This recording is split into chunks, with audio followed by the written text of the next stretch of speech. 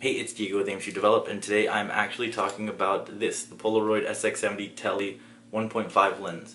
You can tell this is the 119A, which is the Sonar 680 and 690 model because of this notch here. This notch is going to allow you to go into manual mode if you need be. Sometimes I get it to where it focuses properly. Let's say you're taking a smear selfie or something using this lens. You're going to go in and switch to manual mode because it won't work with mirrors. I actually really like this thing. I'm going to dive into some of the stuff I like and some of the dislikes. There's not too many dislikes, but we're going to get into the video and show you some photo examples, so stay tuned. I had seen tons of these things online, and pretty much a lot of the people that I admire that take photos, they use this lens. It's actually pretty heavy. You wouldn't expect it to be this heavy. I thought it was just going to be plastic pretty much, but there's actually a glass lens on there. Really quality build.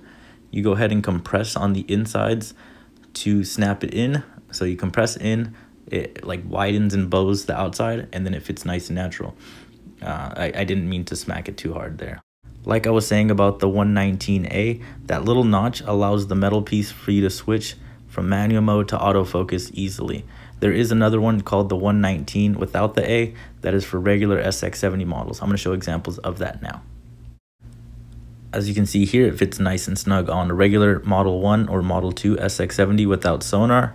I'm going to go ahead and put a picture of the 119, the regular one, and show that that little notch would actually conflict with the sonar models. So I've seen other people DIY and Dremel them out, but if you want a solid build, you want the 119A. One of the cons that I can actually think of offhand is that if you had one shot left and you want to put a new film pack in, you're going to have to take off the lens, take the pack out, put a new pack in, and put the lens back on.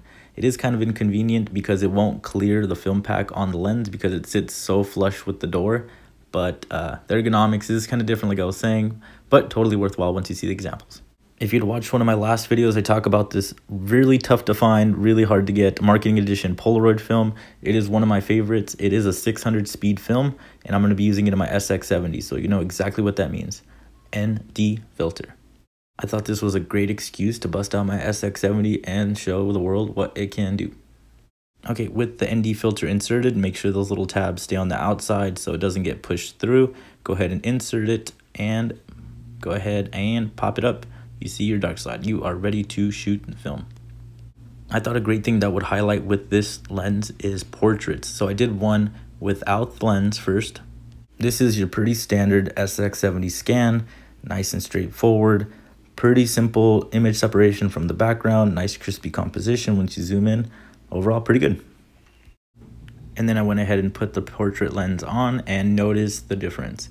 I was genuinely blown away. First things first, the background, nice and blurred, really simple, clean composition. But on top of that, you get the subject really nice and close to fill the frame perfectly. Plus, I feel like it wasn't intruding in his personal space. I was looking around the house for cool stuff that I could take pictures of, and then I came up with this idea of putting film inside a gumball machine. If you're wondering like I am why there's a readily available gumball machine that I could just pick up and use, I also have no answer for that. I also shot this picture in duochrome, so black and yellow. Very simple. So you guys saw the photo examples. I think it came out ridiculous. I unfortunately cannot go back to shooting the regular Sx70 lens or just without this lens attachment because of that really nice shallow depth of field that you get. I like getting very close to my subjects. I like portraits. This is the go-to lens that you probably should have in your camera bag if you do portraits with Sx70s. I would say probably the last con that I could think of is just kind of a mental thing, is that this thing with the glass and like this solid construction feels really sturdy, but the rest of it by comparison feels very flimsy and kind of cheap. So I always definitely try to take it easy on this thing, popping it in and out of my camera. I don't want to mess anything up because this is a piece that I'm going to have in my bag for a long while. So yeah, tell me what you think down below. Are you going to pick one of these up? Do you have one? So what are some of the things that you found cool? If you like this content, make sure to like and subscribe. I have tons of content just like this. And check out my Instagram, Aim Develop, by the same name as the YouTube channel. I'm always doing fun projects and things. Plus you can check out some of the shots after I use with this lens, or even some of the stuff that I kind of use to hype up some of the new videos. So yeah, that's pretty much it. Keep shooting film. Take care. Peace.